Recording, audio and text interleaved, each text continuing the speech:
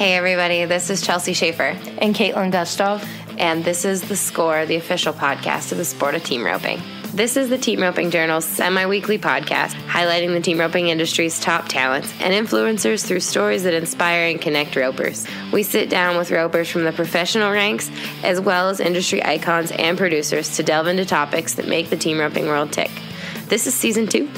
It will feature even deeper interviews, storytelling, and issue-based coverage, and we are so excited you're here.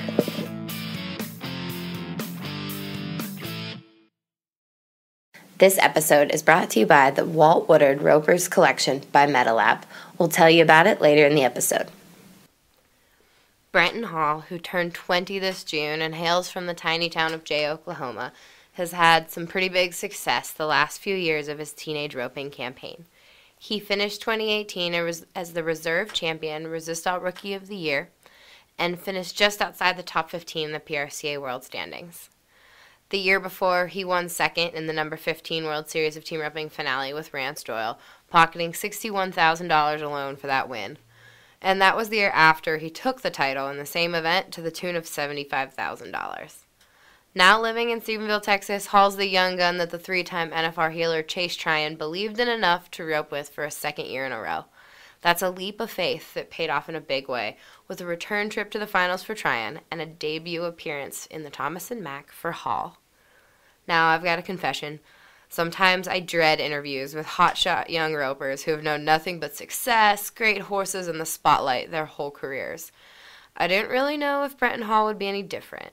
But I was more than pleasantly surprised by this young talent and the grace and charisma he possesses. I'd watched him practice for a couple hours before we talked, and I've got to say, this kid has earned all of the accolades and praise that he gets. Now, here is first-time NFR header, Brenten Hall. Hi, Brenten. How are you? Good, how are you? Good. Good. So, welcome to the Score podcast. All right, thank you. Welcome to being an NFR qualifier. Oh. Has it sunk in? No, it hasn't. It hasn't yet. I still don't feel like an NFR qualifier. I still feel like a 20-year-old kid. You still are a 20-year-old kid, but Yeah. You're a 20-year-old kid that made the NFR, I guess. Yeah, I guess that'll work. That's a good way of putting it. Okay. Give us your history, because we don't know you. Tell me, you are from Jay, Oklahoma. Mm-hmm. What was life like as a kid? Life in Jay. We don't do much. We don't do much. We have 2,400 or 2,500 people, I think. One stoplight at a good Mexican restaurant. And that's about, as a kid, there wasn't a whole lot to do. Does it say home of Travis Graves when you walk in? No? No. They don't even make a big deal about you guys? No, they don't. It's home of Tommy Morrison, Tommy the Duke Morrison. He was a heavyweight boxer back in the day. And I think there is a sign in town that says home of Tommy. Mm-hmm. But yeah, they don't say nothing about me and Travis. No. We're kind of bystanders. So Travis was probably already gone by the time you started roping, right? Was he? Yeah. Mm-hmm. What's crazy about that, or I say it's crazy, but my mom and dad actually but Travis grew up, and my mom and dad actually roped with Travis a lot as a kid. Mm-hmm. My mom roped with him when he was starting out and getting better, and then when he got better, him and my dad roped in some of the open ropings. Mm-hmm. And then, he was gone though by the time I was growing up. I was about 21. And your parents were ranchers? Mm-hmm. Yeah, my mom and dad, they own a place. It's 1,000 acres back home in Jay. Gotcha. So run a bunch of cows, horses? Yeah, we run Black Angus cattle. Run about 250 head on 1,000 acres. That's about 250 to 280 is about all you can hold up there on that land pretty comfortably. Mm-hmm. So did you go to high school? Were you homeschooled? I went to public school until I was in the 8th grade. I played basketball. It was the only reason I stayed in public school. And about that time, I was realizing basketball wasn't really going to be it for me. Mm-hmm. So I started homeschooling, and then from there on out, it was pretty much from 9 to 12, do schoolwork, and then step outside and get to practicing. So what was your arena like at home? And who practiced with you? Well, it's great. What's different about it is I actually didn't start team roping until I was in I did team rope, but I quit. I healed when I was younger. Like, the first thing I ever roped was a steer. First thing I ever healed was behind Kevin Daniels, actually. Mm-hmm. And I think I was maybe 8. I didn't really I roped when I was younger, and then I got bucked off when I was 5, and I quit for 3 years. And then I started back around there. I roped calves I only roped calves until I got the paint horse, actually, until I got captain. And that was in the 8th grade, I think. 8th grade, and I got him as a heel horse. So as growing up, we had a little indoor shed. It was 20 feet wide. I think it was 180 long, and that's all I did. I roped calves in there. And then once I bought the paint horse, we had an arena at the place, just a little ways from the barn. And it was a nice, just outdoor, regular arena, and that's where I practiced every day. I would practice with the Smalls. Zach Small made the finals a few years back. That family, I would rope with them during the winter because they had a nice building. They were about 30 minutes away, and then they would come to my house during the summer and rope with me because it was too hot in their building. And so we have a lot to cover there, but you guys paid just a fortune for captain, right? Yeah, yeah, fortune. He actually came from the slaughter sale at the Tulsa Stockyards. I don't know how old he was when they got him there, and then he went through quite a few hands. Jake Clay, which is one of my buddies growing up, we were up together forever. He had him. He didn't own him, but he had him, and I bought him from them for not much of a fortune. Felt like a lot at the time, but once I started winning on him, it wasn't much. But yeah. So did your parents haul you to the U.S. Ropens? To what kind of ropens? Or did you junior rodeo or a little everything? I junior rodeoed, and then once I got old enough to go to like the junior high school rodeos and then the high school rodeos, I did both of those. And I went to U.S. Ropens mainly, I would say. There wasn't really, the World Series wasn't that big around us back then. U.S. Opens were pretty big though. Like we would go to Mulvane, Kansas, and then Fort Smith, Arkansas, Tulsa, Guthrie. Every time they had a good roping at Guthrie, we'd go there. But yeah, I actually, when my dad got sick, when I think I was 16, my dad got sick, I started hauling with a family right down the road, Passmores is their name. Griffin Passmore, Jamie is his dad. Jamie and Alicia, they're a great family, but they kind of hauled me around. They took me to some Indian rodeos and the jackpots a lot, and then the Clays took me some. It was good. The World Series finale. Which year did you win the 15? 2016. So 2016 was a big year because nobody can obviously see what you just did, but you just looked at your belt buckle. Yeah, is a U.S. buckle. Yeah. So that was a big year. Yeah, that was a great year for us. For me, I guess I shouldn't say us. Jake's not sitting here because he was with me during all of that. It was a great year. We won quite a bit. I had high callback in the 15 shootout at Oklahoma City with Jake. And Chance Thiessen had second callback, which was another cool part because Chance and us were good buddies. I think Chance was roping with Trey Yates there. And he ended up winning pretty good there, I think. But me and Jake were high callback, and he takes all the blame for it, but I kind of gave the steer's head back, and he roped a leg to win that. But later on that week, I won the 12th shootout with a guy named Buddy Bledsoe, who never heals, and somehow he might get mad at me for saying this, but he caught 4 steers by 2 feet, and he can tell you himself that it never happens, and he did it, and it was a good deal. He won second in that rope and heading too. He heads for the most part. But yeah, it was 2016. I won it. Me and Jake Clay actually ended up second callback at Vegas, and Chance Thiessen was first callback with Jace Crab, sorry. And me and Jake won it, and Chance and Jace won second. So it was a pretty good year for us three. Yeah, absolutely. And how, you can tell me you don't want to talk about this, but how, time-wise, how close was that to your dad? Well, I remember, gosh dang, how old was I then? 2015 it would have been, because I just turned 16 when my dad passed away. I think. Man, it's been a while, but so I don't really. Yeah, I just turned 16. He passed away on August 2nd that night, and my birthday's June 11th. I just turned 16. So it'd been about a year or so after I found out that my dad had what they thought was kidney cancer in February of 2015 would be, which was, I don't know, what's that, 5 months beforehand. I found out he had kidney cancer is what they thought he had. And then he went for a checkup, see how everything was coming along, to find out how much, what he was going to have to do to cure it up, to clear it out. And they found out it actually wasn't kidney, it was pancreatic, which at the time I was not. I've had a lot of family members that had cancer, and most of them have actually survived it and beat it. But I did not know much about it, per se. I didn't know that pancreatic cancer was the same thing Lou Field had. is the only cancer that there's literally no cure for. Mm-hmm. Like even if you have even if it goes good, you get 2 years max. So I found out that was about the same time the Passmores were hauling me around a lot and stuff like that, and they were taking me to ropings. I think I was a 4-header at that time, but I'd been a year, probably a year or so before that. So that was, how much did that change everything? It was deflating. Mm-hmm. It was deflating. My dad was by far my best friend in life. Mm-hmm. He was everything that I wanted to be growing up and counted on at any given moment that I could go talk to him about anything. We never got in fights. Still miss him. But you know, it was very deflating. I'd always dreamed of growing up and doing big things. I say that I probably sat around for 2 weeks after he passed away. The night that he passed away, I just got home. I say this, Jake Clay never loses. He's the winningest little sucker you ever meet. He won the truck and trailer at Glen Rose. They had a truck and trailer rope in there, and I was with them. And he won the trailer. He was going to have to stick around. And that night, I was pretty sick, which I didn't even know what sick was, I guess. But I thought I was sick. So I went home with the Smalls, and they brought me home. And that was the night that my dad passed away. But it was a very deflating feeling for the family. Very deflating. Just kind of stopped you in your tracks. I didn't want to do anything for a while, but I kind of made myself get back to roping. I quit roping calves. I was still roping calves up until that moment, and I completely quit roping calves.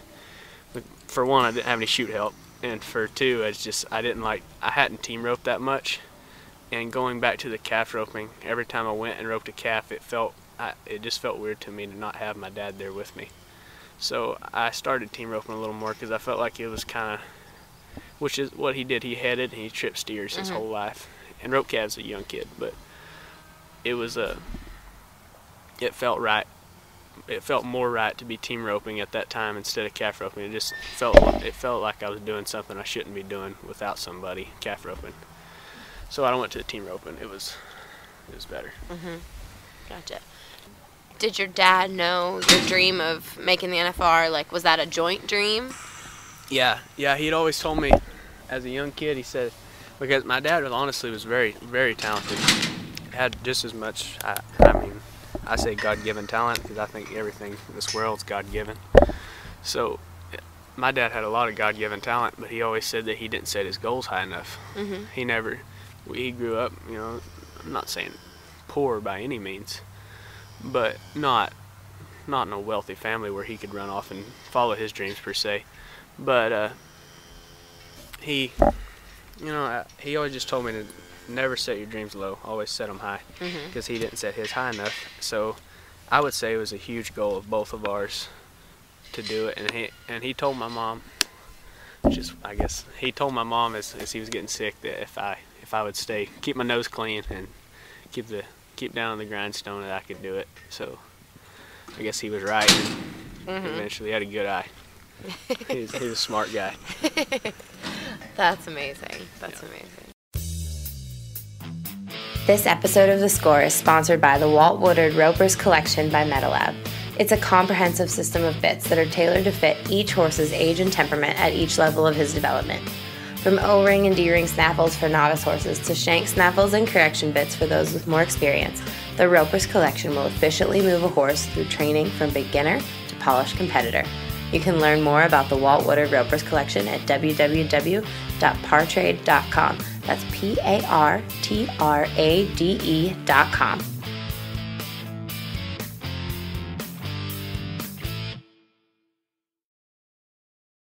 So fast forward then to your rookie year last year. Yes, ma'am. How big of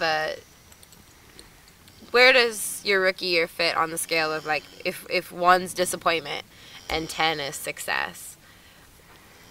How did you feel about your rookie year? You got your partner to the NFR. Rookie year was about if I look at, so that was my rookie year. My permit year, I went with Casey Stipes, and we went to, I think, 12 rodeos, and I won $400 total out of those 12 rodeos. I didn't have a horse I really liked. So if I look at it from that year to my actual rookie year, because I went to 12 circuit rodeos, if I look at it from that year to my rookie year, I would say it's a 10 out of 10 on successes. Yeah, heck yeah. Because I did so terrible and had such high expectations.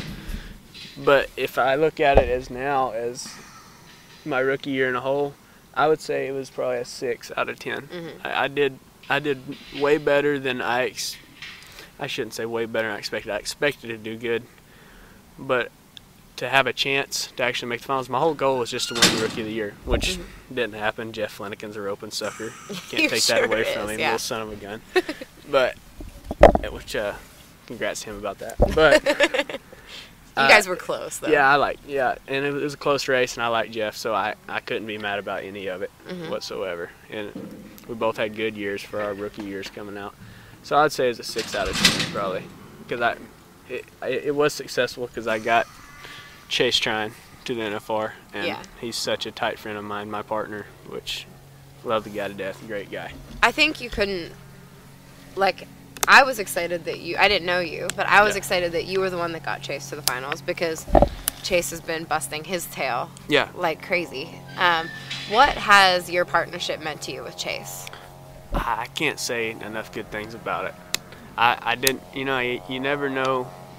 I guess you meet people and they become really tight friends of yours. You never know you're going to be so tight with them, or they're going to be one of your best friends until you meet them.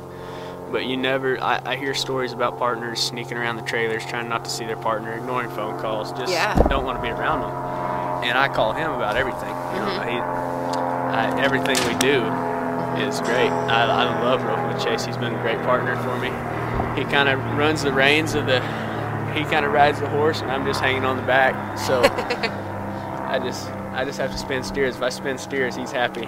He'll take care of the rest of it. Now, we talked about Captain briefly. That's the horse that you won the 15 on. Yes, ma'am. Is that also the horse that you said that the year you won $400 wasn't quite good enough? No. No? He was hurt that whole year. Gotcha. Okay, I was wondering if you were just hating on Captain. No, I can't hate on him. Most people, they associate the paint horse with me. Like every time I come up to somebody, where's the paint? If I'm riding a different horse. So I enjoy the paint so much. He's a good horse. Captain's a good horse, but he's not a special individual whatsoever, but he's a winner. He's a really big winner. I had a different paint horse that's a good horse. Anthony Lucia has him now, but I just didn't get along with him. What's the bay that you won Puyallup on? That's Time Bomb. He came from the Smalls. Courtney Smalls. Courtney Kreitz, now she got married. But she is incredible with horses. I don't know if enough people know that. If she spends time with one, she'll make them good. She'll make them good. Zach might not want me telling you this, but if every time son would get to acting up, he'd send her home, and Courtney would take care of him for her. But for him, she's great with him. He's a good horse. Not very many people get along with him. I kind of had I don't know. He's kind of spoiled. He's real mean acting horse. Like, he don't like people at all. You can't give him shots. Can't deworm him. If he gets hurt, he's on his own. You just can't. You really can't do about it. They tried to. I can't remember what they did. Tried to do his teeth one time. Tried to give him a shot in the main line. He cleared the stock racks that they put him in. He's a wild animal. So you kind of gotta love him for what he is, because you can't change him. He pawed some people down hard. Gosh dang, but he's been an awesome horse to me. Awesome horse. What would you be doing now if you weren't rodeoing? Was there another option for you? Yeah, I think there was. I do a little bit of leather work, make belts and stuff like that, which I'm not saying nothing against that profession whatsoever. It's hard work, and I don't know if you make enough money. You have to really work hard at it to make a lot of money at that. But it's the same way with rodeo. You have to work hard to make money at that. If you don't rope good, you're not going to win enough. But successful Plan A's. I heard an article. I don't know who wrote it. It might have been y'all, actually. But where Trevor said successful Plan A's come from not having a Plan B. And I'm a firm believer in that. If you have a Plan A, stick with it until it's done. And if it don't ever work out, you didn't try hard enough, because you can do anything if you want to. So, goals for this year's NFR? I haven't even said any yet. I guess if you're going to ask me right now and I had to tell you, I'd want to walk out there with the gold buckle. I don't know if it's in the Ponzi or the scheme of it this year, but sure love to. but I'd like to get out of there with some good money. I need, I don't know. I bought my place down here when I was, I guess at a fairly young age. I was 18 going on 19 when I bought my first place, so it would help pay off the place. Absolutely. Goals for beyond this year's NFR? What's your goal for next year? Are you a goal setter? Do you write down goals? How do you deal with goals? And then what are your goals, long-term team roping goals? I swear I don't have any. I know it's wrong. I just want to do good and have fun. If I'm winning, I'm having fun. I have fun when I'm not winning too, because I'm a big life person. You don't have fun in life, life's not worth living. So have fun with it no matter what you're doing. If you're doing bad, slap a smile on your face and keep walking. But I've never wrote down goals per se.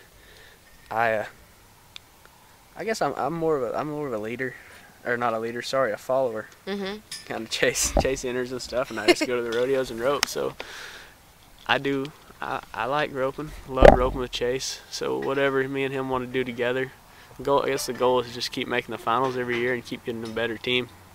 Every time we win, it's more fun. So. Do you get nervous? Are you a nervous person? No. I always said that if you put me against the wall, I'll rope better than I ever have. So if I got money, I might as well spend it, because it ain't gonna help me. If I ain't got a dime in my pocket, I can guarantee I'm gonna spin you a good steer. I feel like I'm unbeatable at the one-headers that are worth $10,000. The San Juan, stuff like that, I love those rodeos. I feel unstoppable. That's awesome. Yeah. Well, heck yeah. So this year, or round 1, what horse are we going to see you on? Everybody wants me to ride the paint. Everybody I've talked to, he's going to ride the paint. The paint's awesome. He just turns. But if you catch me on anything besides the Bay Time Bomb, I'll be surprised, and y'all should be surprised too. Are you you said Time Bomb's a little bit of a wild animal. Is Time Bomb the kind that you can ride in the Grand Entry and then ride in the perf, or no? Not a chance. I don't even want to ride him. If we were to win the round, I don't even want to ride him in the victory lap. You're going to grab a pickup horse? Yeah, I swear, if they'll let me, I'll do it. I would rather ride something that's going to buck the whole arena than him in a victory lap. He's terrible. Puyallup, he did it to me. We didn't have to take very many victory laps this year, but Puyallup and Walla Walla, we had to take victory laps there, and it was terrifying. I had to yell at him, shut the gates both times, because I can't stop him. Patrick was like that with Amigo. Patrick had to... Yeah, that's where I can't. It's terrifying. He gets to climbing and bouncing, his front feet hit above his ears. It's scary. Oh, I don't like being involved in it. So, yeah, the paint, you can probably count on the paint being in the victory lap. Or not the victory lap, the Grand Entry. The Grand Entry. Yeah. What moment are you most looking forward to? Backing into the box, the first Grand Entry? I don't know. I'm so big into just enjoying every little moment in life, because you never know when stuff's going to get taken away from you. I think that's from certain circumstances that have happened to me growing up.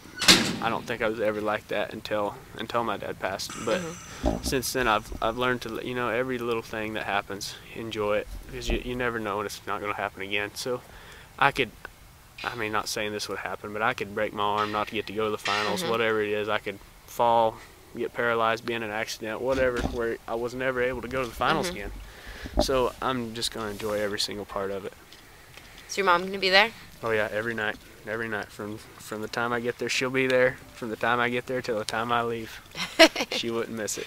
Have you gotten any advice about going to Vegas? Anything that you're going to listen to? Anything you're not going to listen to about how to conduct yourself, or how to practice during the day or not practice? I haven't. I kind of roll on my own. I roll on my own schedule a little bit. I never had a lot of people telling me how to rope growing up. I have my own kind of style of how I do things, and I'm not saying it's right or wrong. Could be way wrong, could be way right. I don't know. But I prefer to kind of lay on my own. I don't like being in the party scheme whatsoever. It's not me. I'm kind of a loner. I do like being alone, so I haven't really got a whole lot of advice. The only thing Dustin, he told me, if they let you, if your room don't have a balcony, you ought to upgrade it. So that's some sound advice. Yeah. Sound advice. Wonderful. Well, thank you thank much you. for letting Thanks me for having crash your practice session. Oh, she didn't crash yet. Just made Chase unwrap steers by itself. Worked out good for me. Wonderful. It's good for Chase. Yeah, he needs to do something a little on his own. He ain't used to it. Thank you very much, Brent. You bet. Thank you. Remember, this episode was sponsored by the Walt Woodard Ropers Collection by Metalab, a comprehensive system of bits tailored to fit each horse's age and temperament at each level of his development. Check out cardrape.com to learn more about the Walt Woodard Ropers Collection.